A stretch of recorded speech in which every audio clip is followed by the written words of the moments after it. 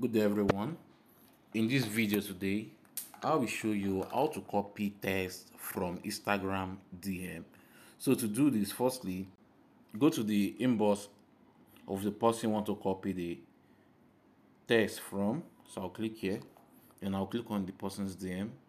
So the next thing for you to do is to long press the message you want to copy. So I'll just long press this one right here. So the next thing for you to do is to click on more. So click on copy. So right now I've just copied this DM. So let me paste the message back to the person.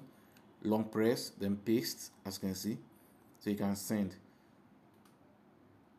So right now, as you can see, here is the same thing as what the person sent to me, which I've copied and pasted. So you can paste the message anywhere you want. So that was how to do this. Hope this video helped. Please give it a thumb up and don't forget to subscribe to our YouTube channel. See you in the next video.